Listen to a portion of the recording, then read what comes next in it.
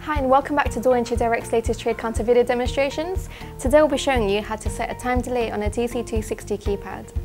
To begin with, enter programming mode with your master code. So I'll be using the default master code, which is *999999, and then press hash to confirm, and the solid red LED will indicate you've now entered programming mode. Enter the location number 4.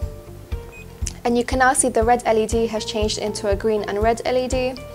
Now enter your chosen time in seconds that you would like to set the time delay to.